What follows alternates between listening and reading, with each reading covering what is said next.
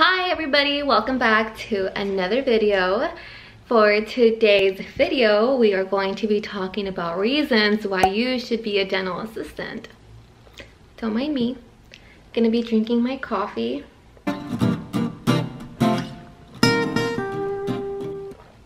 While I'm doing this, it's my day off. Enjoying life nonetheless.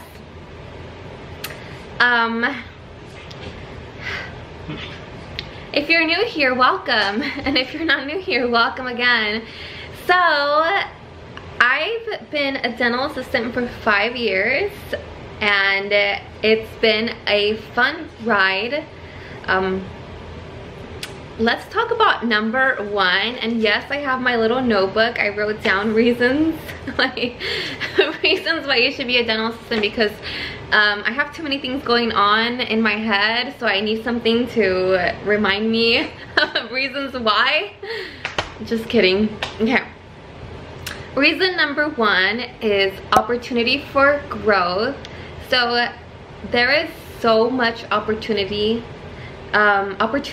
for growth as a dental assistant. You can learn to work in the front and learn about insurances, billing, and you could work your way up and find an office where you can manage it and become a manager. Or you could also work for several specialties: endo, ortho, oral surgery, and just work your way up, general, everything, and learn everything there is. And you know, just opportunities for growth. Become an RDAEF in expanded functions, become a hygienist, and you will already have the knowledge of dental terminology. So opportunity for growth in the dental field is amazing. The things I've seen and the things that people have conquered in this dental field are pretty amazing. I know some people who own a dental office, and I know some people who became like a manager or are traveling dental assistants, and yeah, either way, that's amazing. Opportunity for growth is a must. Number one, for sure.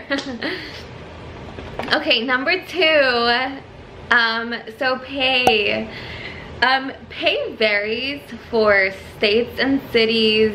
It varies for the amount of years and amount of knowledge you know in the dental field. So as I said, there's always opportunity for growth. So if you start from general and you work your way up and learn every single specialty, you're gonna get the great pay, which should be the top pay in your city, in your county. Personally,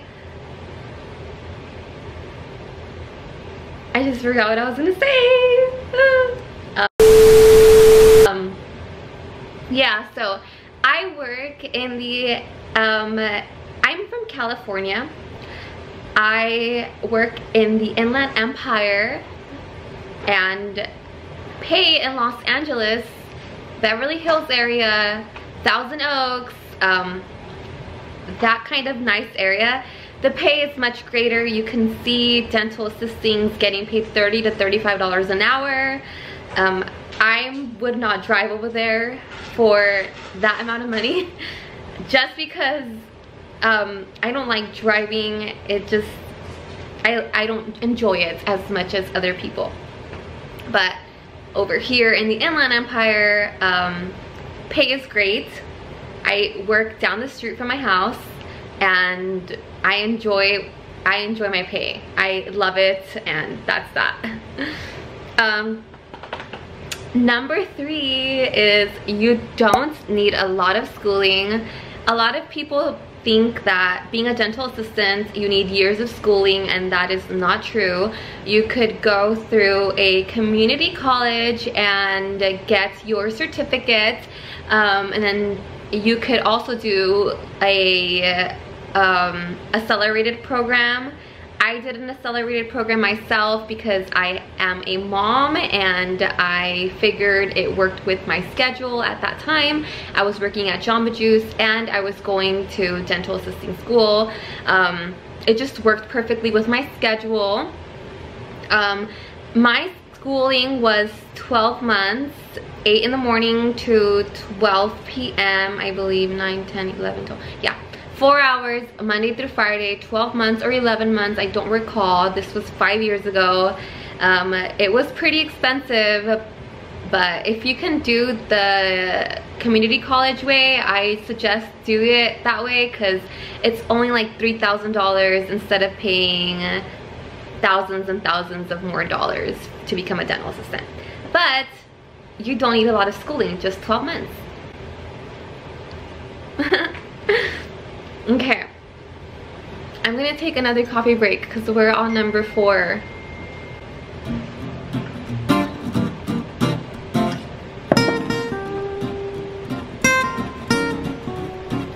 Okay, number 4 is you meet a lot of great people, like a lot of great people. Sometimes it depends on the area that you are working in. You'll meet, you know, sometimes famous people, or really wealthy people, or just very interesting people, great people, interesting people. I've had the opportunity to meet 2 baseball players. So they signed. Let me tell you a story. When I'm the back office dental assistant, I received the paperwork and I went over their paperwork and I realized that their occupation was working for this specific baseball league. I was like, oh my goodness, this is so cool. And I was like jumping up and down. I was like super happy. I looked them up on Google and I was like, whoa, this is so cool. I had to keep it chill, so I took him to the back and I was like, hi. I called their name and said, hey, I'm gonna go ahead and take a panel on you, blah, blah, blah, blah. And then we went to another room and then I let them know, like, I'm gonna take x-rays. And like, I was working in their mouth and I was like, oh my gosh, but I had to keep it inside. That was pretty cool. Also one time, like, I met this lady that told me she killed her husband back in like the 70s, and I was just like, I don't know. I don't work there anymore. That was like so weird, and I don't know. I don't know how to process that. I was like, whoa. She said nobody found out, and then she told me she was joking. I was like, what? This is insane. So you'll meet a lot of different people, like a lot of different cool, weird. I mean, everybody's weird, right? Yes, because if we would not be weird, we would not be normal. So number 5 is flexibility. Okay, this is my favorite one. Flexibility for your schedule. Who likes to work full-time? I personally don't like working full-time. I don't know what it is. I don't think I was meant for this life. I only like working part-time. I get in a very bad mood when I work Monday through Friday, and I just feel like I am being a slave, and I don't like that. I want to enjoy my time with my daughter, and I want to enjoy at least 3-day weekend, and that's how I have my schedule right now. I work Monday through Thursday, 8 hours a day, and Friday, Saturday, and Sunday I have it off, which is amazing. Sometimes I have Fridays, like I work on Fridays, which is like once a month. It's no big deal. Or I'll work on Saturdays once a month. It's no big deal, but I personally do not enjoy working full time. I don't know why. I just know I get really grumpy. But the flexibility for your schedule in dental assisting is really great because you could find an office who can hire you part-time. My first job, I worked full-time and then I switched over to part-time. I was only working 2 days out of the week, and then I was like on call. So there's many different offices that will offer you different kinds. You could become a traveling dental assistant, only working Saturdays and Fridays, or you can be an on-call assistant. So if a dental office needs a dental assistant for a day because their dental assistant is sick, then you could, they'll call you and then you could just like temporarily be their dental assistant. Or you could find dental office like my office where it's just Monday through Thursday.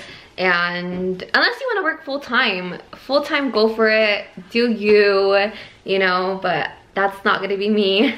But yeah, let's turn the page because we're over on this side. Ooh, this one's amazing. Okay, so number 6, there's a dental office in every single corner. Like everywhere you turn, there's a dental office. Like you're always going to have a job regardless of what happens in the dental office. If you get fired, if you find somebody who's being rude to you, if your doctor is shady and does like things and violating like the laws, then you can find another office. There's a dental office in every single corner. You're always gonna have a job. So if you ever want to take a break from dental assisting, because I know sometimes it could get a little bit overwhelming, just know that you have something to fall back under. And yeah, dental assist, I mean, it's gonna suck for dentists that want to open their practice and they have a lot of competition, but for us, we're not dentists. We could just grab, if you want to disrespect me, I'm gonna go find another office and it's gonna be your neighbor, and they're gonna appreciate my potential. No, they're gonna appreciate my expertise on dental. Okay, let me take another break.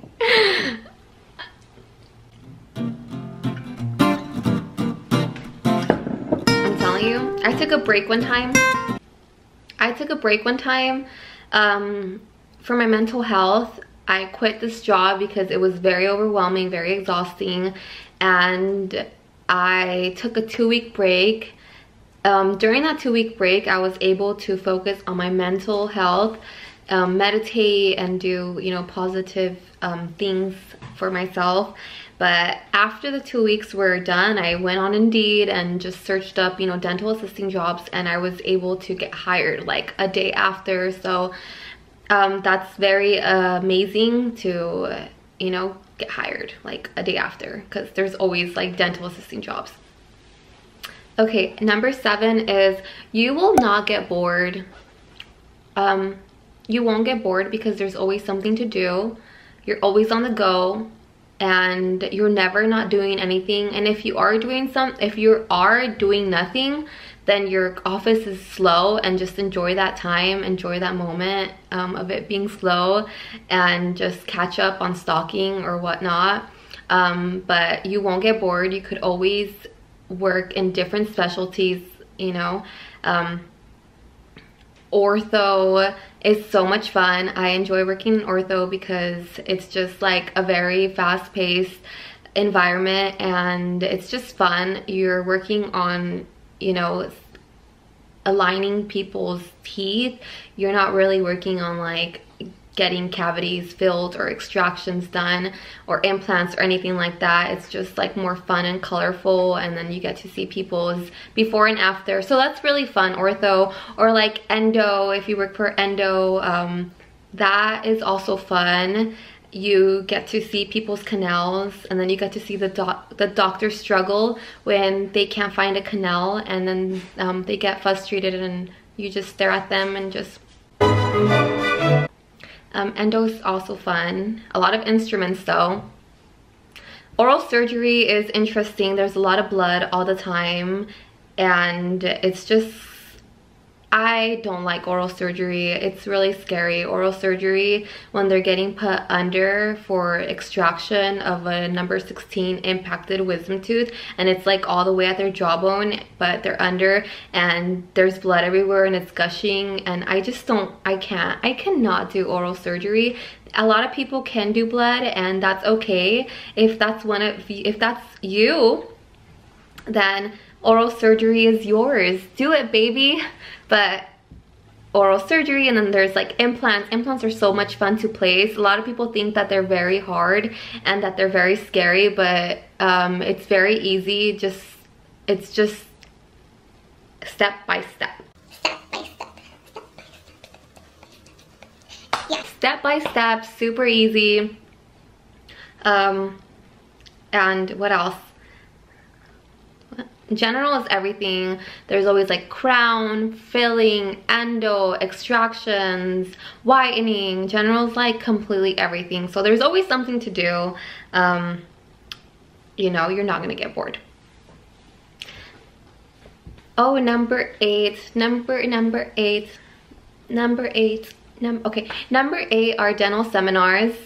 Guys, I was drinking coffee, so if at the beginning of the video I was like super excited and talking like this, that's because this is my second cup of coffee. So sometimes my energy levels are like, you know, very calm and just relaxed, and sometimes they're just like skyrocketing up to the moon and just like a jumping rabbit. But number 8 are dental seminars. Dental seminars are very fun. I have my registered dental assisting license, so we have to continue education courses, and some of the courses the dentist does pay for us to go to these courses. My office in particular, we go to these courses and they are so much fun. They give you alcohol. Yes, I said it. They give you alcohol. Like, it's another world. I'm not an alcoholic, but when I see my coworkers turns up learning about like an iTarot, digital scanning, and we're eating like fruit sandwiches, whatever they have in and out, and we're learning and we're drinking. Well, not me. When everybody's drinking and just having a good time, like it's literally like a dental party. And dental seminars / dental parties are so fun. I went to one where they had a massage therapist. They had like 4 massage therapists, and they were massaging everybody for 10 minutes, and they were giving like non-stop alcohol. They were giving like crawfish, a lot of snacks, a photo booth. It was like the time of our lives. Dental parties, dental seminars are the best. California has the best dental seminars. Prove me wrong. Just kidding. Don't prove me wrong, because I don't live anywhere else, so I don't know if yours has the best dental seminars. I'm just being annoying. I'm sorry. So number 9. So number 9 is kind of tricky. So working with great staff members is really hard to find, especially when everybody gets along. Working with a good office who does really good teamwork will make work feel amazing. Like you want to come into work. Every single Monday that comes by, I'm like, yes, I can't wait to go to work. I've never been like, oh, I don't want to go to work unless I'm depressed. And depression would come from a day in my life, not a day at work. Unless someone's doing something annoyingly at work, then yes, that does become an issue. But the staff is great. We get along really well. The front office helps the back office. We communicate really good, and everything just flows. Woo! Excuse me. She just like, woo! My dog just made like this noise, and I was like freaking out because I don't want to get kidnapped in my own home. Just kidding. No. Okay. What was I saying? I completely forgot. Oh yeah, work won't feel like, I don't even know, but basically working with staff members that are, you know, everything flows very smoothly and nicely, and work just feels amazing. And then you go to lunch with these coworkers and it's just the best time of your life. You're working but you're having a good time, and that's what we want. You want to be in a dental office where the staff is great. If you are putting up with other people's bullshit, I think you should quit that office and find your other office next door. You know what I mean? There's another office next door, we know that. Unless you're like in another city or country. I don't know, because I'm in California, but in California there's a dental office and like every 2 minutes or 3 minutes far out, like distance from each other. But yeah, I think that's pretty much it for today. Thank you so much for watching this video. I post 3 times a month. Make sure you hit the subscribe button right there. Don't forget to subscribe, don't forget to like, don't forget to comment. I will be posting a video soon on reasons why you should not be a dental assistant. I do want to cover this topic because there's many reasons too, but there's a lot of reasons more why you should be a dental assistant. Either way, hope you enjoyed this video, and until next time, bye.